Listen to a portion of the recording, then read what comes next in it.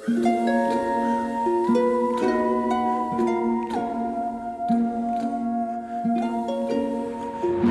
friends, how are you today? If you are watching this over on YouTube, I have a microphone. I'm holding it right now in my hand. Just go with me on this, okay? I'm a host. Let me host. If you're new here, hi. My name is Sarian, and I'd like to welcome you to my study, aka my podcast, Dark History. Now, this is the chance to tell the story like it is and I don't know, share the history of stuff we would never think about. So all you have to do is sit back, relax, and let's talk about that hot, juicy history goss. I don't know what it is, but when I hold a microphone, I just feel so powerful, like brand new.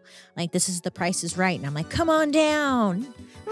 And then the crowd goes wild and I'm like, ah. Anyways, nothing to do with today's story. Today's story is exciting because it's about pornography. Something we can all come together with. So I don't know if you know this, but every year, Pornhub releases their annual year in review. I look forward to this every year. Think of it, it's kind of like when your Spotify Wrapped playlist around the holidays or the end of the year, where they show you like, here's what you listen to the most. Your emo, your gothic, your chic, wow. And she likes a little bit of soul, They give you a little roundup of you as a person. When it comes to Pornhub, as you can guess, all the info is about pornography. Now, it's not personalized to one person, thank God, but it does say a lot about what gets us off as a society, as a whole, the whole country. And I gotta tell you, it's enlightening. It's fun.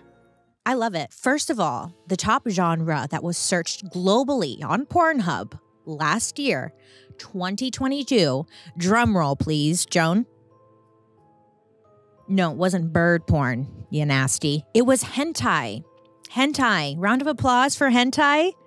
Come on down, hentai. Well, if you don't know what this is, I had to look it up because I didn't know either. And it's defined as overly sexualized Japanese anime characters doing all sorts of things, if I say, that would probably offend most. But it's a cartoon at the same time. So you're like, So globally, hentai. We're loving hentai. She's new. She's fierce. She's here. Okay, hentai.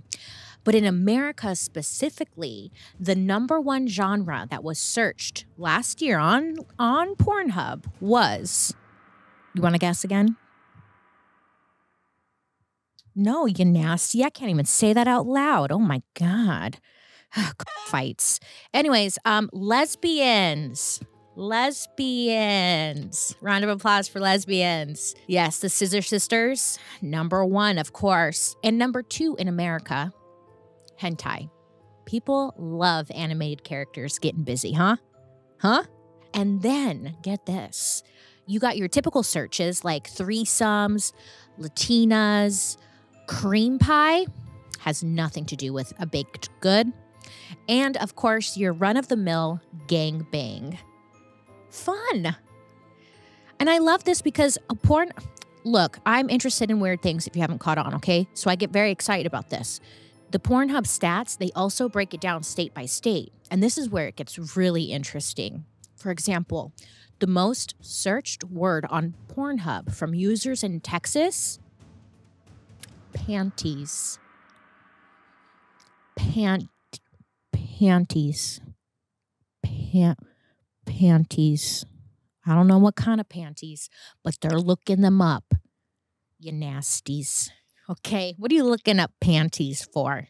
No specific panty, just panties. Very vague, huh? Anyways, cowboys love panties. Okay, and then when it comes to Utah, this may be no surprise to many of you, but Utah's out there searching Mormon. Good for them. Good for them. Then we've got Nebraska. Nebraska was my favorite state because they were searching the word rub. R-U-B, rub. That's it. Rub. Nebraska, I don't know what you're doing, but you're liking some rub. Okay. Washington State's favorite search was fleshlight, which I Googled, and it's a pocket pussy. One I saw in a Four Loko bottle, so you can twist off the top and have sex with your Four Loko. Brilliant. Who wouldn't want to have sex with a Four Loko? And then Alaska. Alaska is searching something very particular. Breast expansion. Thoughts? Yeah, I'm not sure what that one was either, Joan. Breast expansion for $10? We need game show music. So enough with my Pornhub searches. But all this got me thinking about porn. And why are we so secretive about it? I mean, it's very clear that everyone is watching it, but no one wants to talk about it, right? So I got curious and I looked into the history of porn to try to understand, why is this so taboo? Well, to say I learned a lot would be an understatement. So, Barbara, I need you to buckle up because this is going to be a wild mustache ride. Just kidding. No one was searching that. I was surprised. I thought Texas for sure. They have mustaches there, I saw. Much like corn, porn has been around a very long time, and no one is really sure where it began. There's evidence of it existing in so many ancient cultures all over the world, in artwork, music, murals, poetry, even hieroglyphics, all different kinds of mediums. Porn. I mean, there were cave paintings, or shall we say cave nudes, dating all the way back to the Paleolithic era. Oh, they were. Then there are these ancient Egyptian scrolls called the Turin Erotic Papyrus scrolls from 1200 BCE. I know, I can't even wrap my head around what that means, really. 2/3 of that scroll was just pictures of sex acts. And when I say sex acts, I'm not talking missionary or like reverse cowgirl or just panties. No, they got funky with it. Oh, baby girl, Lisa, listen. They got real funky with it. On this scroll, there's an image of a woman who seems to be about to make sweet love to a mushroom, but also doing her makeup at the same time. Very relatable. And we love a multitasker. And this is very similar to the Kama Sutra, which is a book from ancient India that is basically a sex guide with poetry, advice, and lots of illustrations of two people making sweet love. And then the Romans were the best and freakiest when it came to their erotic art, okay? While they were conquering lands left and right, they were also bringing the people porn. My experts told me that the Romans are actually the reason porn spread all over the known world. Wow, thanks, Romans. Back in the 800s, which I'm sure is really hard to imagine, right? Exactly. Were you flying around in the 800s? Joan, you don't talk. I just talk to myself, don't I? But in the 800s, in Japan, they kicked off something called shunga, which were erotic woodblock prints, also featuring people getting nasty. So just go ahead and Google shunga. It's honestly a beautiful art. It's about two people making love, doing the nasty, sticking it in the holes, bumping uglies, boinking, slipping the corn in the haystack. And honestly, hentai seems to be the new shunga. They took some liberties when it came to the size of the male anatomy. They had very big, veiny wieners. And just like the ones every 14-year-old boy would draw in math class, but these ones they're different. They're from the 800s, right? Worth millions of dollars and also hanging in museums. So I guess it's safe to say people have been drawing dicks since the dawn of time. Maybe it's in our DNA or something. I don't know. We love a dick drawing, don't we? Now, were these illustrations intended to get people off? Were they for educational purposes? Now, we don't know for sure, but scholars think, yeah, probably. Because for as long as people have been around, they've been in heat, horny. I mean, the proof isn't really you and I. I mean, we're alive now, so someone had to be horny for that to happen, correct? Yes. And maybe you were even a little horny when you clicked this link. No judgment here. But sorry, no titty either. So safe to say there's lots of ancient porn in history. And if you're interested, you can go ahead and Google it. But beware, it will be on your Google history, you know. Sometimes I'll be sitting on the couch and I'm like, hey, too bad there's not some sort of technology that can easily find the right person to hire for you. If you're a new business owner or just a business owner in general, and maybe you're hiring, there is technology that can quickly help you find the right person for your open position. Oh yeah, it's ZipRecruiter's matching technology. And right now you can try it for free at ziprecruiter.com/darkhistory. There are so many different job websites out there, and it can be overwhelming. I personally love using ZipRecruiter for their smart matching technology, which helps me find the most qualified candidates. Now, if you find the one, ZipRecruiter has this feature where you can send the candidate a personal invite so that they know that the invite itself is coming directly from you.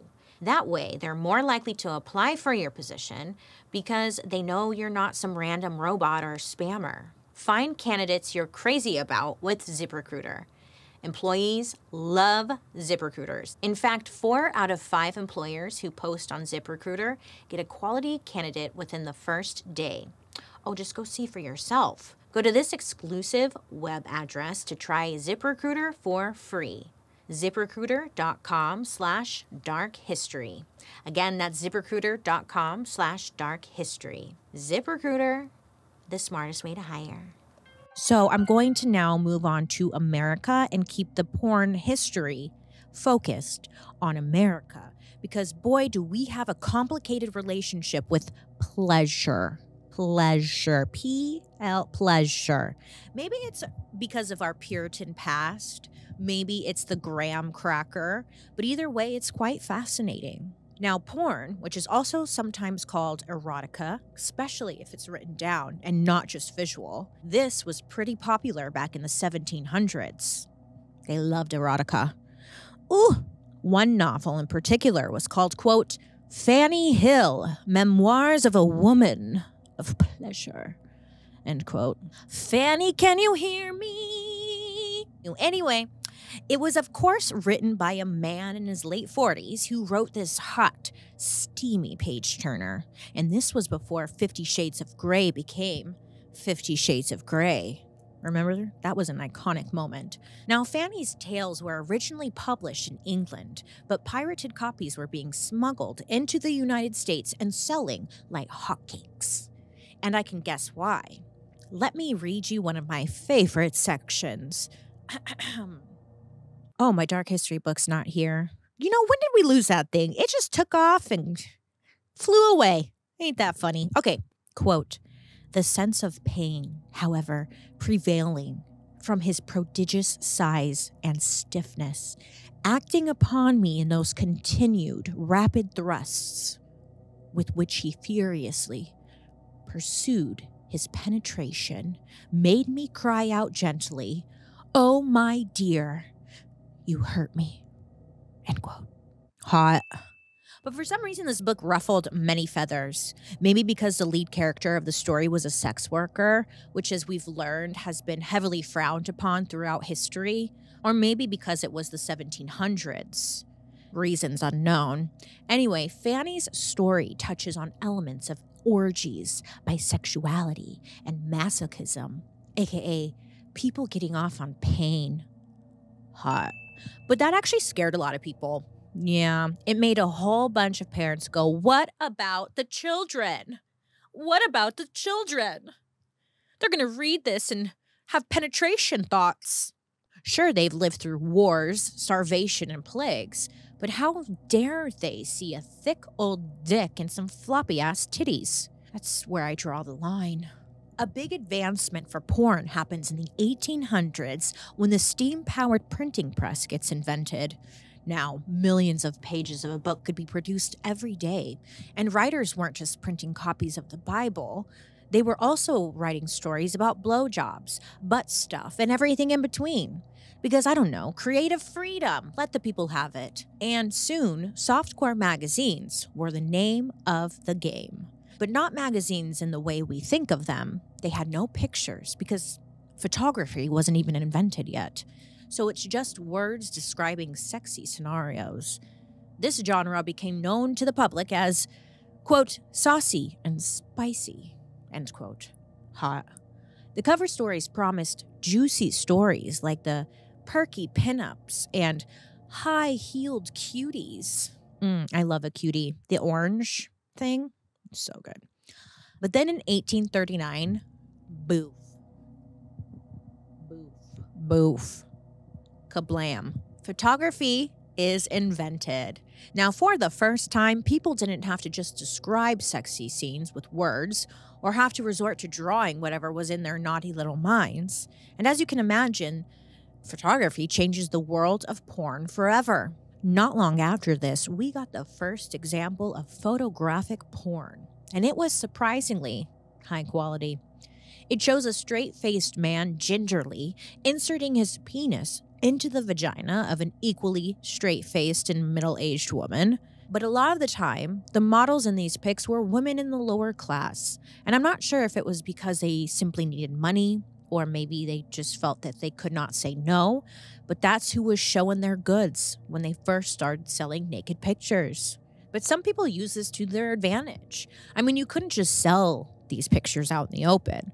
So some women would hang out in train stations and secretly sell these pictures to people passing by. I picture them wearing like trench coats with all the pockets, and then they'd open it up and be like, yeah, you want some pictures, huh? You want to see my butt? You want to see that, you know? Honestly, good for her. Get that money, girl. That side hustle. So, this is so fun. I'm living my dream right now. I've always wanted to hold a microphone with a purpose, okay? I'm living. I can die happy. It's all about me, Joe, not you. Ha ha ha ha.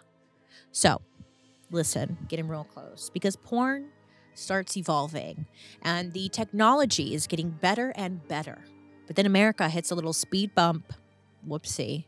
The Comstock Law, which you might remember from many of our episodes, graham cracker, dildo.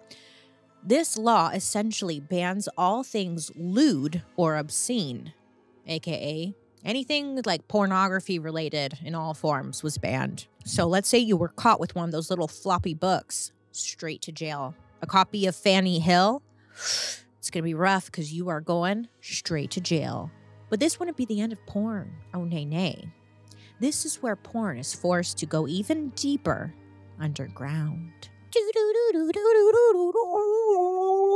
Look, in 1889, Thomas Edison allegedly invents two things that would change the game forever: the movie camera and the film projector. As you can maybe imagine, once the whole moving picture thing exists, the whole world changes. Wow, pictures that move. Whoa!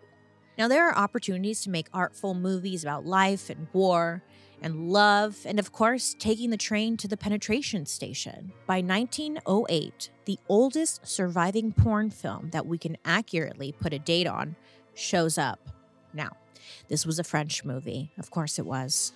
And it was called Le Coup d'Éro ou la Bonne Aubergine. I'm so sorry. You know, I was taking French on Babbel. Shout out to you, Babbel. But obviously, I didn't get that far, huh? Whoops. Anyways, it's called At the Golden Shield. Now, this film was silent and ran for a whopping 4 minutes. Sounds pretty accurate to how the situation goes down. We love that. Now, this movie has a very simple plot. A newlywed man and his wife walk into their hotel, and as soon as they walk inside, they hear a strange noise. What is that? Oh my God, what is that? Thriller. Well, they walk into the bedroom and find a hotel maid getting a little creative with a vacuum hose. Yeah, if you know what I mean, you know? The newlyweds take this as an invitation to start having a threesome with the maid, and before you know it, you've got a hardcore porno on your hands.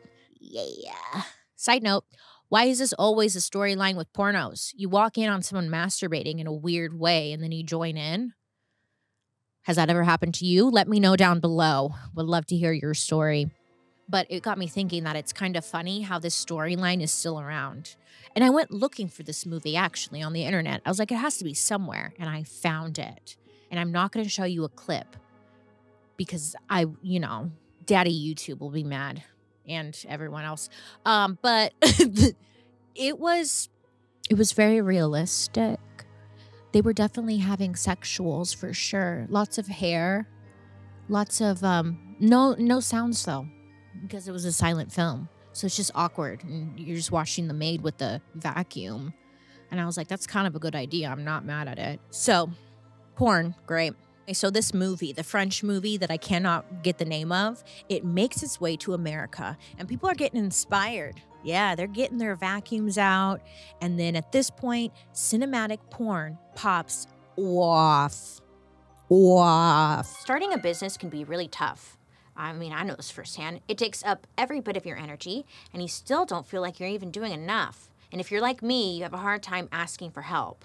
But luckily, Squarespace has our back. Squarespace is an all-in-one platform for building your brand and growing your business online. So they help you with everything you could possibly need to launch your business. Whether it's connecting with your audience, creating a cool website, or selling your products. They help you do it all, baby. Squarespace gives you access to the tools that take your business from just okay to the next level. The Squarespace Video Studio app helps you create those professional looking videos to share with your audience so they can really get to know the story behind your brand or, your product. They even have a feature that allows you to display posts from your social media to your website so people can see your brand in action.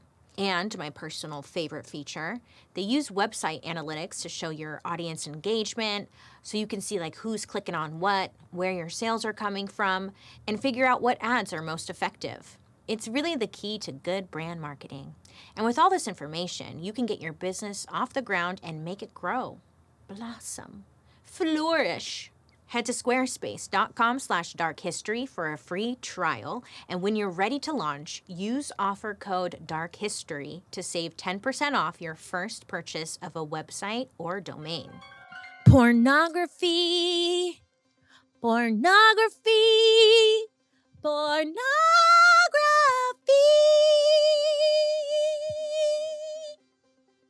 Thank you. And we're back. So technology evolves. So that means porn evolves, right? Because we're humans and we evolve. So by 1910, porn creators start using new camera technology, which allows them to focus more clearly on people and things.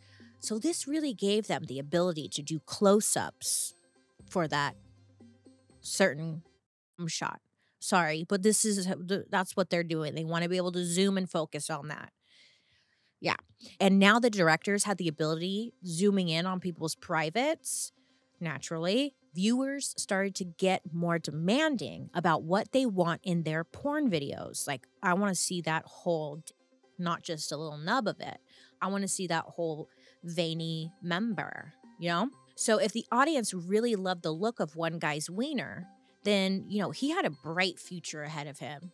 And with all these beautiful people starting to appear on the silver screen, people started wanting to look like them, and porn becomes aspirational. I mean, these porn stars, they were trendsetters. I mean, thanks to porn, you could probably get a Groupon for butthole bleaching. Yeah, I know. I'm not going to try that. I looked in the mirror, though, and I was like, God doesn't want me to see that. That's why it's in the back. Don't look. Okay, it's not pretty. Around the 1900s to the 1940s, something called the stag film takes off and really just dominates the porn space. Now, stag films were silent, black and white, and they were 12-minute long porno videos. I imagine that most of them didn't last that long, but that's okay. These videos featured hardcore intercourse and penetration. Now, if you wanted to watch one of these stag films, step one, you had to be a guy. Unfortunately, women were not allowed into these stag film areas. Next, you and your bros would have to go to a top secret underground location to watch this porn. So think of the locations like speakeasies from the Prohibition era, but instead of booze, you would be going there for butts and boobs. Yeah. The stag film got its name from the slang word stag, which means dudes only. Like in England, bachelor parties, I guess they're called stag parties. Let me know. Those of you from England, let me know. Stag parties, is that a thing? Okay. It's essentially just one big sausage fest. Hot. So these stag film audiences were completely made up of the guys who watch these things together. Around this time is when hardcore porn first fists its way into the minds of American porn viewers. The first one came out in 1950, and it was called, quote, a free ride or a grass sandwich. So naturally, what do? I start Googling, what the hell is a grass sandwich? And Urban Dictionary came up, which did not disappoint. A grass sandwich, according to the Urban Dictionary, is, quote, someone slices the hairs surrounding the anus and puts them between two slices of bread, end quote. Huh? Yeah. I wonder if are they using jam with that? Peanut butter? Is it just... I'm curious. Got no answers. Let me know down below if you love a grass sandwich.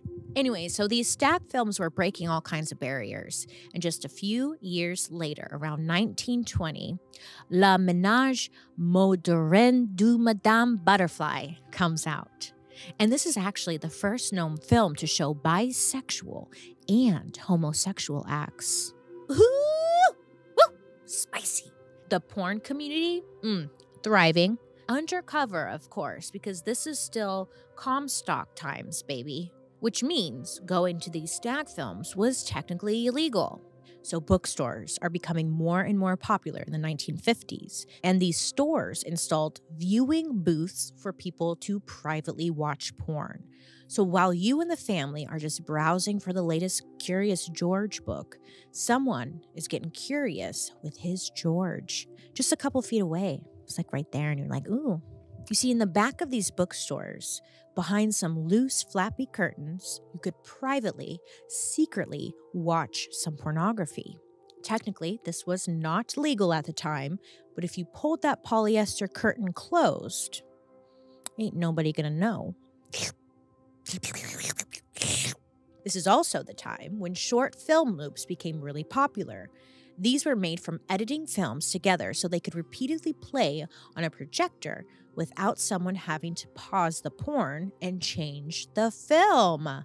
Isn't that cool? These were kind of like the first GIFs or GIFs. Hot debate. Again, porn, trailblazer. Let the people have their pornography. This is when porn brings the idea of the pinup to the world. Now, the phrase pinup means a person can pin up a giant pic of a sexy lady like Betty Page on their bedroom wall. Very straight to the point, no guessing here. I mean, this is why I had posters of Chad Michael Murray scotch taped to my bedroom walls to look at and pretend to kiss, maybe. And then once World War II started, pinup pictures really took off. Back in the day, the government okayed and even encouraged pinup pictures to be created and sent to soldiers, to help raise morale and just honestly give them a break from their grueling days at work. At war. So they're like, yeah, just put up the hot lady and let me stare at her. So they were giving them something to fantasize about. And this launched the career of tons of models and actresses who were doing pinup work. I'm talking people like Rita Hayworth, Marilyn Monroe, and of course, Betty Page, who was known as the queen of pinups. The Betty Page community they come for me so hard. Ooh, there's a whole website dedicated to why I should apologize to the Betty Page fans. It's a complicated history, but I love Betty Page. She just murdered somebody, you guys.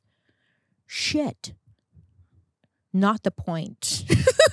Fun fact, in the early 1950s, Betty posed for a BDSM photo shoot for photographer Irving Klaw. Now, if you don't know, BDSM stands for bondage, discipline, sadism, and masochism. Many people think BDSM is more of a recent thing, but apparently it's been around since the 1880s. But BDSM is essentially a more niche branch of porn for people with any of those 4 fetishes I mentioned. Bondage, meaning you're into being tied up or tying people up. Discipline or domination, so rewards and punishments. Sadism means you get a little thrill by inflicting pain or humiliation onto someone else. That's you, Joan. Yeah. Oh, wait. Yeah. And then masochism means you like it when the pain or humiliation is inflicted upon you. We have a strange relationship, me and Joan. She makes me do things that maybe I don't want to do. Like I really didn't want to lock you up in that cage and set you on fire and then you. I'm just kidding, LOL. Consensual. All of it needs to be consensual. That's the most important part of BDSM, okay? No burning birds.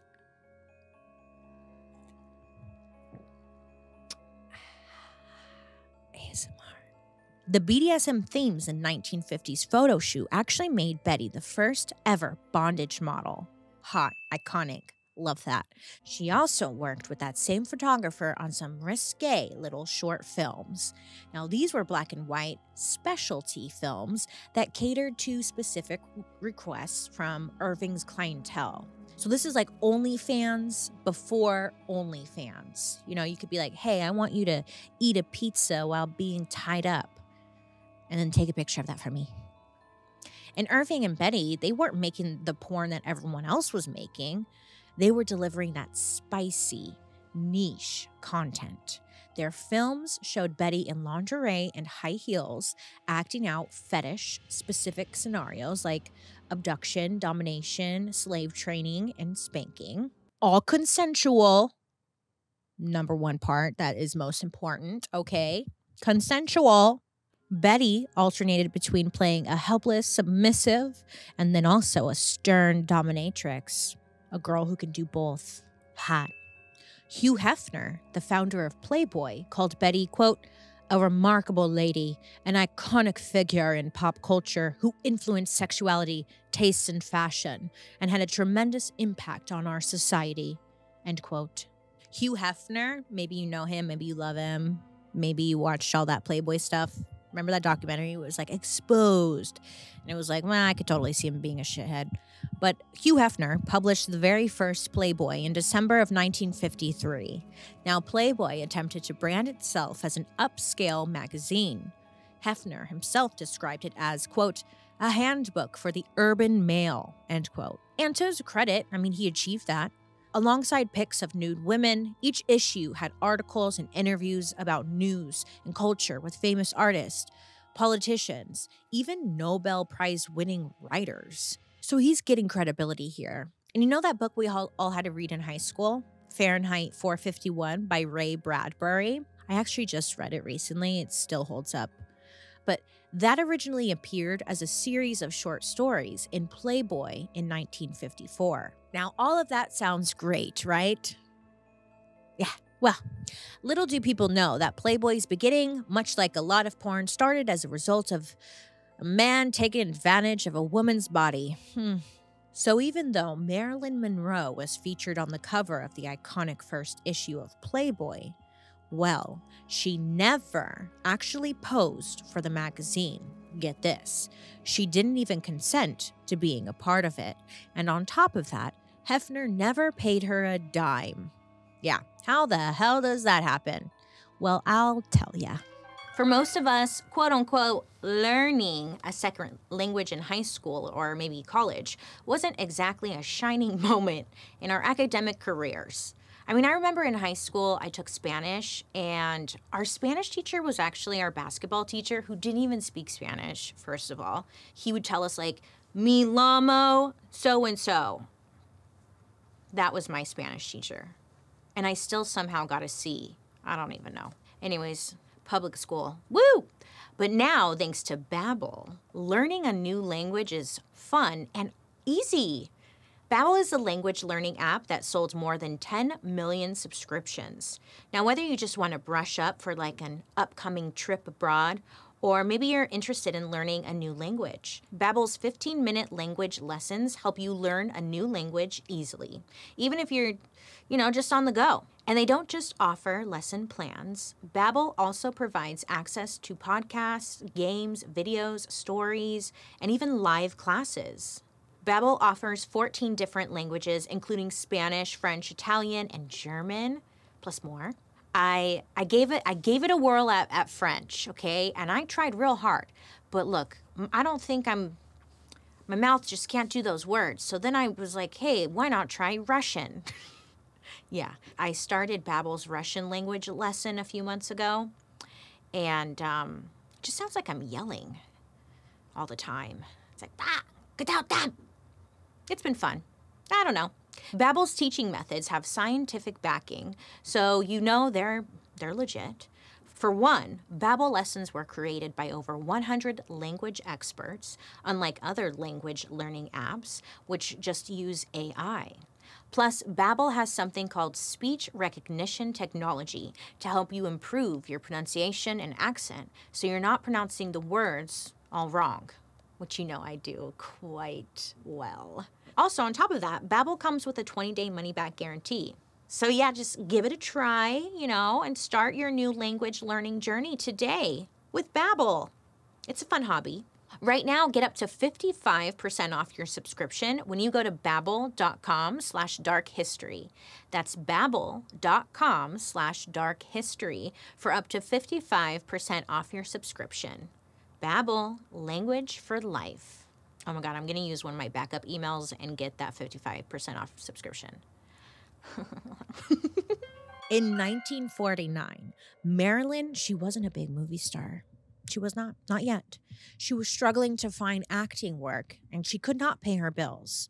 So Marilyn agreed to pose nude for a pinup photographer. His name was Tom Kelly. Now, for this work, Tom paid her $50 whole, which Marilyn used to make a car payment. Great. Now, here's the thing. The photographer promised that people would not be able to tell it was, in fact, Marilyn posing nude. She even signed her name to the work as Mona Monroe. So why did she want all of these conditions to be met? Well, in her own words, she said, quote, "I may have wanted to protect myself. I was nervous, embarrassed, even ashamed of what I had done, and I did not want my name to appear on that model release." End quote. 50 whole doll hairs. Poor thing. Well, the photographer ended up selling these pictures of Marilyn for $900 to a company that was based in Chicago. And wouldn't you know it, Marilyn finally had her breakthrough the next year, and her career popped off. From 1950 to 1953, she books major roles in something like 17 movies. And Hugh Hefner, he sees that Marilyn is all of a sudden the talk of the town. He's probably seeing dollar signs, let's be real here. So he ends up buying the rights to those Marilyn photos for $500 and puts them in the first issue of Playboy. And the rest is history. The wild thing is that Marilyn never made more than that initial $50 for this. She even had to go buy a copy of the magazine to even see it herself. And here's another crazy part. Hugh Hefner and Marilyn Monroe, they actually never met in person. Yeah, never. She launched his business and he couldn't at least take her to dinner, say thank you. No. But this set up a heated competition between Playboy and other naked magazines of the time. Playboy had proved that there was a big demand to be met, but other magazine executives realized that things could be, taken a step further. I mean, Playboy was only showing top halves and butt cracks. So there was a real meeting of the minds. And some guy said, "Hey, what if we showed pubes?" And baby, this was a big game changer. Society has never recovered. Just kidding. Remember, they were drawing big old dicks in temples thousands of years ago, so it was really nothing new to see here. But America was rocked to its core. This kicked off a trend with magazines trying to top each other with graphic pictures and pushing the boundaries of the law. So one magazine called Penthouse debuted in 1965, and they made big waves all over the country because their nude photos of women included... Go ahead, Joan. Pubic hair. That's right, Joan. Wow. Pubic hair. You knew that one. So the creator of Penthouse said, quote, "We were the first to show full frontal nudity, the first to expose the clitoris completely. I think we made a very serious contribution to the liberalization of laws and attitudes," end quote. And a lot of people were like, yeah, this guy has a point. And then in 1979, another magazine drops. This one's called Hustler, in all caps, like they're yelling at you. Hustler! And then they go where no porn has gone before. Their pages are filled with colorful photos that showed female genitals, sex acts, fetishes, and sex toys. Oh my God. Nothing was off limits for Hustler magazine. This ends up ushering in the golden age of porn. This is about the 60s and the 70s. This is when porn starts to become a cultural phenomenon. In 1960, Stag Films had evolved to what is known as an X-rated movie theater, and about 20 of them had popped up all around America. But over the next 10 years, that number skyrocketed to more than 750, opening all across America. I really hope they were cleaning those seats. Should bring my black light in for that investigation.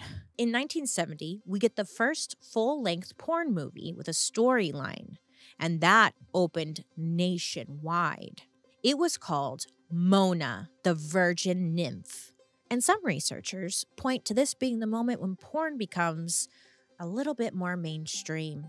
It's no longer something you have to do underground or like in bookstore booths with sticky floors.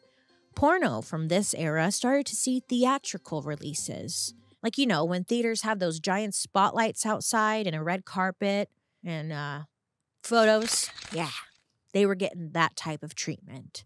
And these films have much higher production value than the stuff that had come before. And the higher the production value, the less seedy it felt. It doesn't feel gross. You didn't leave feeling like a sinner. But then an iconic high-production porno that defined porn videos forever comes to the front lines. The year is 1972. A movie sent shockwaves all over America. There's a shockwaves. You hear it? It's an earthquake. We're all going to die. This is the end. Now, I don't know about you, but I know sometimes it can be quite frustrating when people give you random advice when it comes to skincare. Like if you happen to mention, I don't know, I have acne, I'm breaking out, and then someone will randomly be like, well, did you try drinking water? And you're like, oh, is that it? Water? Oh, thanks. You know, you appreciate it, but yeah, I drink water.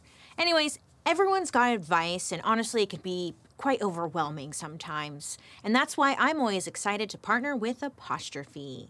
With Apostrophe, I can get real advice from real experts on my skin. Apostrophe is an online platform that connects you with an expert dermatology team to get customized treatment for your unique skin. Whether you have new skin concerns, like maybe some dark spots are coming up, like me, acne, whenever I get stressed, or older concerns, Apostrophe can get you access to doctors who can prescribe oral and topical medications that use clinically proven ingredients to help you out. All you have to do is go to their website, fill out their online consultation about your skin goals and concerns, then just snap a few selfies of your beautiful skin, send it in, and Apostrophe will connect you to a board-certified dermatologist who will create your customized treatment plan. It's so easy. I love it. I've been using Apostrophe for a hot minute now, and I just got a refill of my, what's it called? Tretinoin? Oh, it's like the retinol. Anyways, thanks, Apostrophe. Apostrophe even offers online appointments. After my online visit, my dermatologist prescribed me some medicine, and then they mail it right to your door. Their packaging is also really cute. I like good packaging, okay? So listen, if this sounds like your cup of tea, we have a special deal for our audience. Get your first visit for only $5 at apostrophe.com/darkhistory when you use our code DARKHISTORY. That's a savings of $15. This code is only available to our listeners. And to get started, just go to apostrophe.com/darkhistory and click Get Started. Then use our code DARKHISTORY at sign up, and you'll get your first visit for only $5. Thank you, Apostrophe, for sponsoring this episode. Now let's get back to today's story. Pornography. Okay, so look. The year is 1972, and a movie sent shockwaves all over America. You've probably heard of it. Maybe you haven't, but it was called Deep Throat. Deep Throat. Side note, NARS, the makeup company, they make a blush. It's called Deep Throat.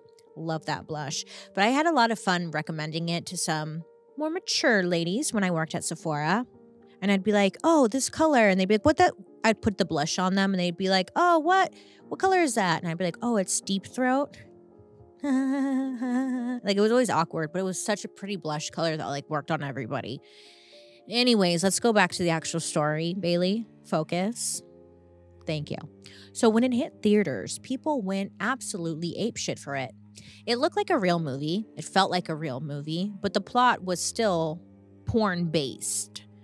The whole story is about an actress named Linda Lovelace, whose character discovers that she actually has a clit in her throat. Oh, poor thing. And then she learns how to reach it. The tagline of the movie is, quote, how far does a girl have to go to untangle her tingle? I feel like we could have done better with that, but okay, sure. And this movie became so big that one of the most family-friendly and famous figures on television at the time, Johnny Carson, even mentioned the new movie on his show. It was a very big deal. Tens of millions of people tuned into his show every night. If Johnny Carson talked about something in particular, everybody was talking about it. And it wasn't long after that it became kind of okay to watch porn in X-rated theaters. But even more than that, this movie delivered on its title.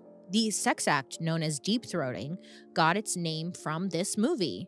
So now millions of women have the pleasure of at some point in their life being asked to deep throat it. Guilty. So naturally, celebrities, diplomats, business people, and critics all went to the theaters and bought tickets so they could be part of this cultural phenomenon. Because of this movie, a journalist at the New York Times coined the phrase porno chic, as in, it's now chic to watch porn in your designer outfit, your designer dildo. Now, some consider Deep Throat to be the most profitable movie of all time. Okay, look, this math is good math. It only cost $25,000 to make the movie Deep Throat, okay? But then some believe the film took in over $600 million. Wow. And that is in 1972 dollars. That translates to the movie making $4.2 billion today. Holy crap. Let's make a Deep Throat part 2. Who's down? I'll be Linda Lovelace. Just kidding. But I will if, I need someone. Okay, look. Sex really sells. Okay? It's obvious. Now, these estimates are disputed, and the filmmakers say the number is actually higher. But not all that glitters is gold, because that star I mentioned earlier, Linda Lovelace, oh, poor thing, she came out and said that she was sexually assaulted during the production of the movie, and she did not have a good time. The death of porn's golden era comes because of another technological revolution. You see, in the 1980s, the home video cassette player, or VCR as we know it, was invented. Now, once the VCR splashed onto the scene with those portable cassettes, now you can watch porn in the comfort of your own home. That was a clap. And then, in 1985, the personal camcorder comes out, which means that the power is now in the hands of the people. Oh, you want porn? Here you go. Make it yourself, peasants. I mean, the camcorder really launched the video era of porn, and people could record whatever they wanted directly to tape. So most people would, film kids opening Christmas presents, family vacations, a new rug they got, sucking, all just the normal things people did with a camcorder. Fun. And then all this paved the way for a little thing called Girls Gone Wild. Do you remember those infomercials? Warning, this video contains adult content not suitable for children. And you'd be at like a sleepover pretending to be asleep, but then you open one eye and you're like, what is that? What is going on? Why are girls just showing titties? That was where we were at that time. But that was nothing compared to the 1990s, when porn was launched on the internet. No more VHS, baby. Now, people could just upload their own porn to the World Wide Web. Or they would steal someone else's and sell it for a pretty penny. It got real nasty. Like what happened to Pamela Anderson and Tommy Lee. Their private, homemade sex tape got stolen and leaked to the internet. And for a while, there was like nothing they could do. They eventually sued the guy, which, great. But this celebrity scandal, this intimate sex tape, just made Americans want more. They wanted more sex tapes, more celebrity sex tapes, a little insight as to like how they make love. It was very intrusive, but it was like what everybody was going for. If you were living through the early 2000s, it was a rough time. Peeping in the National Enquirers in like the grocery store. I mean, we all know about the Kim sex tape. There was One Night in Paris. There was all these gross upskirt shots of female celebrities simply stepping out of their car. And it felt like every other day there was some new celebrity sex scandal. Some of them were coming off desperate. Like, look, I have a sex tape too. It's just me posing in different poses. And then others, like their tapes were being stolen, leaked, and it was violating. I feel like the 2000s were rough, and they set a real bad precedent, culturally speaking, because pornography is rising in popularity at this time in a big way. But porn itself is not the problem. Like anything else in the world, people found a way to weaponize it. And back in 2014, hackers took a step further and figured out how to break into personal iCloud accounts of celebrities and look through their camera roll for personal pictures. Like, yikes. And when I say personal pictures, I mean the nudes. They were looking for the nudes. So these hackers would get the nudes. Then they'd leak the pictures on the internet, and this became known as the fappening. I just learned that. I guess someone called it that. I don't know who. I mean, it was bad. There was like over 400 graphic images of over 100 celebrities, and they were leaked onto the internet. No, you cannot be doing that. That is inappropriate. You need to go to jail. Thank you. My time is done. Well, the everyday people at home, they were taking notes because by now the internet was wreaking havoc everywhere. So really anyone could have a sex tape. So this little phenomenon of using people's private tapes and photos without their consent and weaponizing them by making them public starts to become a problem for everyone. I mean, not just celebrities. This is when porn just takes a freaking dark turn to non-consensual porn. In other words, this is when it becomes known as revenge porn. Revenge porn is when essentially you don't consent to naked pictures of yourself to be uploaded onto the internet. Like you sent it to maybe your ex-boyfriend or your ex-lover in general, and then they hate you for some nasty reason, and then they upload the photos of you or videos of you onto the internet. So it's like some people would be scrolling and then get a text like, hey, I just saw you on this porn site. Here's your pic. And you'd be like, what the fuck? It's not good. It's messy and it's disgusting. And people do this. And I feel bad for them because they're going to rot in hell. Sorry, I spoke with Satan. We had a meeting this morning and he told me. So have fun in the underworld. Anyways, so revenge porn. Now, revenge porn actually has a hot debate around the name. Some people I forget what they want to call it. I can't imagine the horror of seeing yourself on a porn website and realizing that someone had released your sex tape or your images with your ex or alone to this website. I mean, the trauma.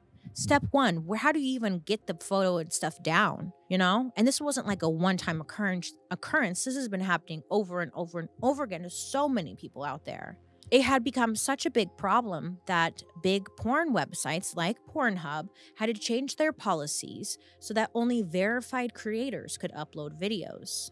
I guess there's some sort of vetting process for these people who are uploading, but these changes, I guess, happened pretty recently, which is like, it's a little slow response, but hey, at least it's a step in the right direction, I guess.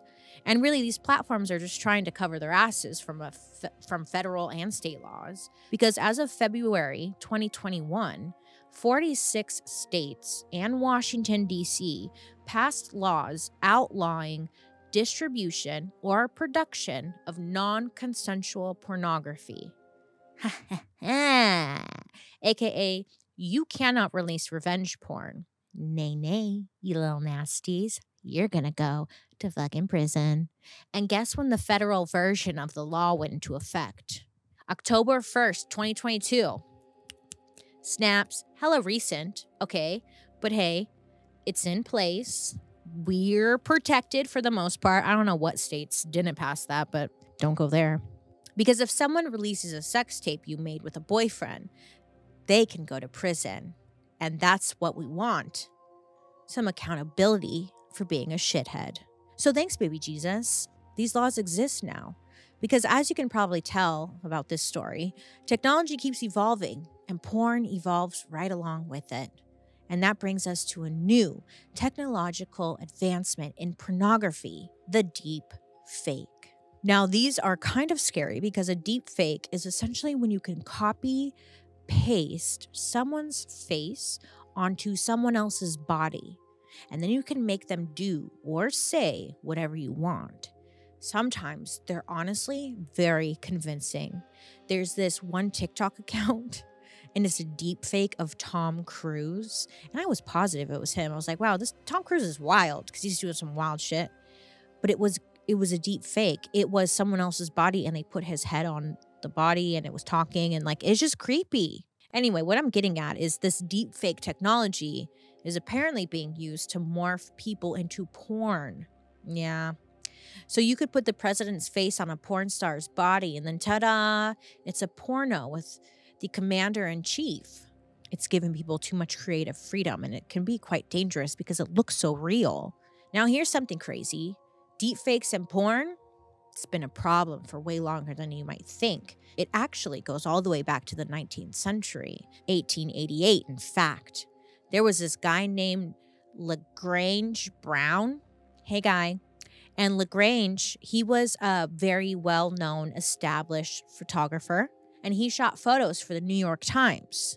So he was hired by elite New York families to take portraits, but he also shot some scandalous pictures of naked women, sometimes in sexy little lingerie or even costumes. Now, Lagrange might be the daddy of the deep fake, because when he was in his little dark room developing these photos, what he would do is take a portrait of an upstanding young lady, cut out her head of the negative, and then put it on top of one of the sexy negatives, essentially creating a Frankenstein picture of what looked like a well-to-do girl from a respectable family posing nude. I love a good craft.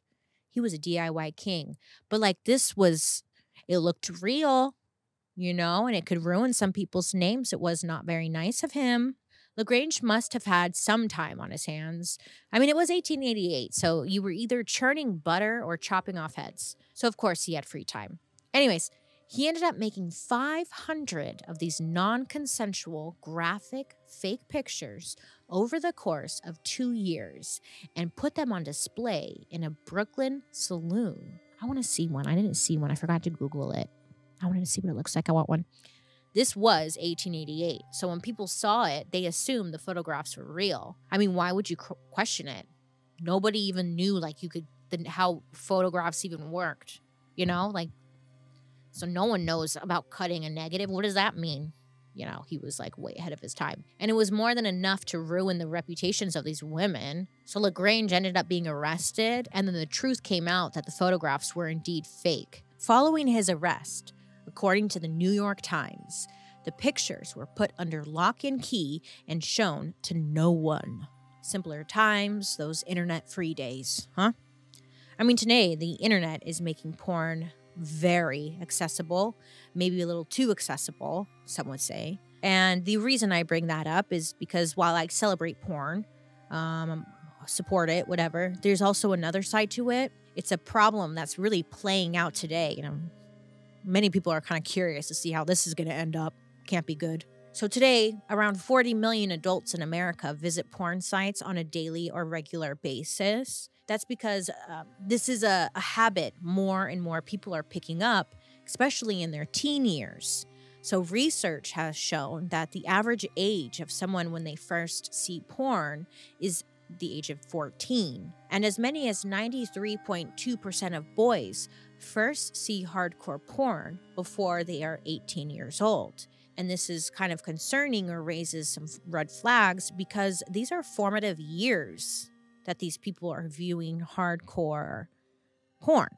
These are the years where young adults first start seriously dating, and what they see on the internet can and has influenced how they act in sexual relationships. According to UNICEF, the United Nations International Children's Emergency Fund, they say exposure to porn at the young age can lead to mental health issues, sexism, objectification of women, sexual violence, and other not-so-great outcomes. So yes, it can leave a lasting impression that influences how these young boys treat their partners in the future. I mean, when you think about it, when you're viewing porn at a young age, you're kind of learning how to have sex from watching porn. And it's like learning to drive from watching The Fast and the Furious, Not a good combo. Most porn today is hardcore, and women are usually not being treated the best. They're being spit on, which some people like it. I got hot, but it's not normal. It's not something you do to Nancy down the street. Maybe, if she asks for it, then sure. But it's almost like young boys are taught that degrading women is how they're supposed to have sex. And it's a little concerning. Almost like porn is raising boys to be aggressive towards women.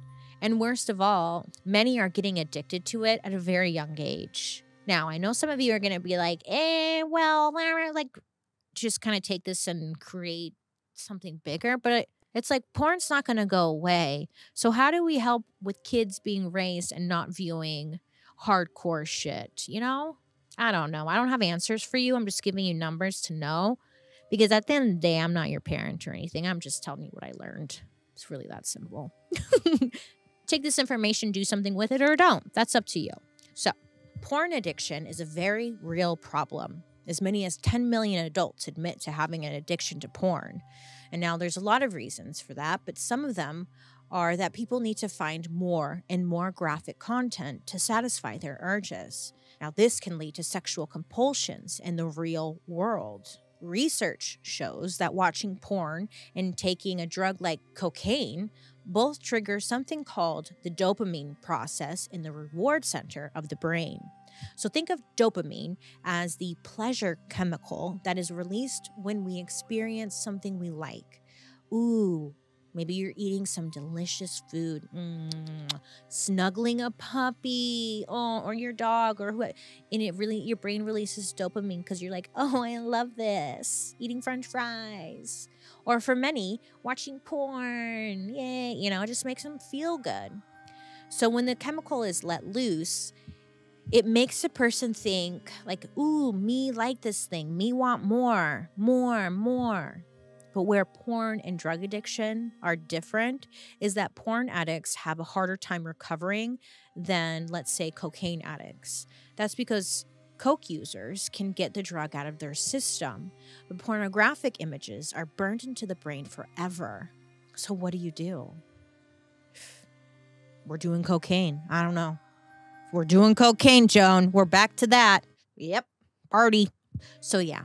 There are two sides to every story in dark history, and porn is no exception. We can celebrate it, support it, be honest about it, talk about it, whatever.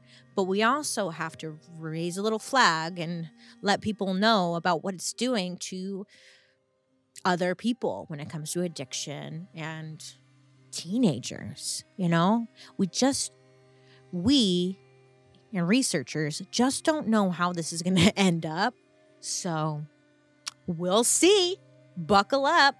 I'm going to start wearing a chastity belt. Yeah. Now look, porn isn't going anywhere. It's always been around for a very long time, before Jesus. And it's always going to be around. So why not make it a safe space? And that's exactly what a website like OnlyFans is trying to do.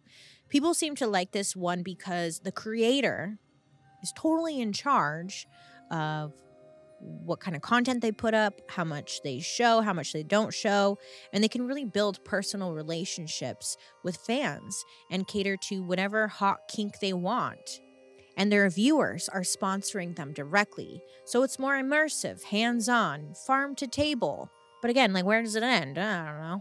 When we started the episode, I only mentioned a few of the genres on Pornhub's year in review, but there are hundreds, if not thousands, more out there.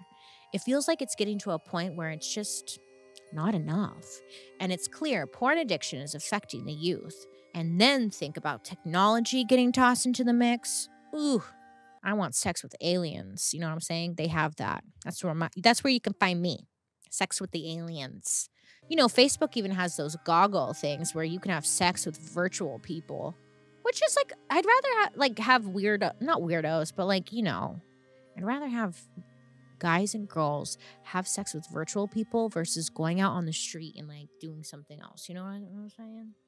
I don't know. It's pick one. I don't know. But seriously, when you think about it, it's how did we get from the vacuum lady all the way to where we are now? With technology, with everything. What is the answer here? Do we need less porn? Better porn? No porn? Amateur porn? What are we doing? I don't know. But one thing I know for sure is this. If you take the name of your first pet and put it together with the name of the street you grew up on, allegedly this is your porn star name. So, I got a good porn star name. My porn star name is Sassy Iridanus. That's right. Iridanus is the street name I grew up on. Sassy was my first cat. Sassy Iridanus. Just call me that, Joan. Sassy Iridanus. Miss Iridanus. Well, everyone, pornography, huh? Wasn't that a journey? Thank you for learning with me today. Remember, don't be afraid to ask questions to get the whole story because you deserve that, Barbara. Now, I'd love to hear your guys' reactions to today's story. So make sure to use the hashtag #DarkHistory over on social media so I can follow along. And leave a comment down below in the comment section on YouTube so I can say hi. Hi. You can also join me over on my YouTube where you can watch these episodes on Thursday after the podcast airs. And while you're there, you can also catch my murder mystery and makeup. I hope you have a great rest of your day. Be safe out there. Make good choices. And maybe just limit the screen time, huh? All right. I'll be talking to you guys next week. Goodbye.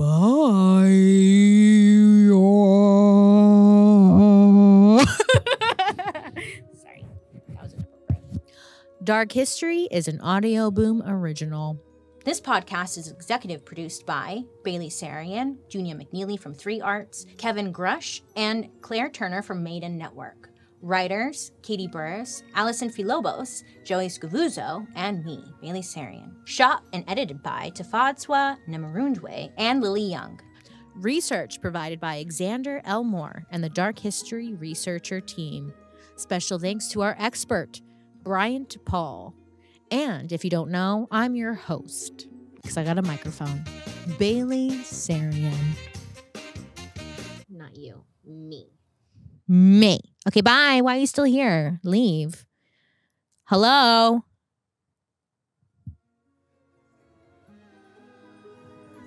Bye.